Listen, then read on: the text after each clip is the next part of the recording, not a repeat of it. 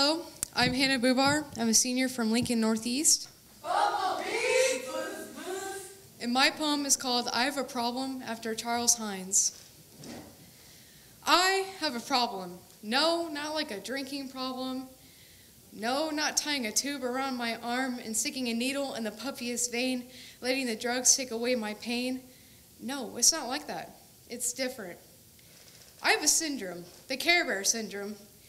My problem is that I care too much. I say sorry 1,000,000 times a day, and if I had a nickel for every time I say sorry, I'd be Warren Buffett. I say sorry to the people who bump into me in the hallway.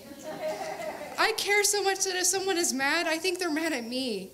So I investigate them until they tell me that it's not me, when I just made them even more mad by annoying the hell out of them. Someone tells me to let something go, and I clutch onto it like a white girl with pumpkin spice. So why do I care this much? Oh my gosh, don't take me somewhere to eat because I'll try to pay for you without asking.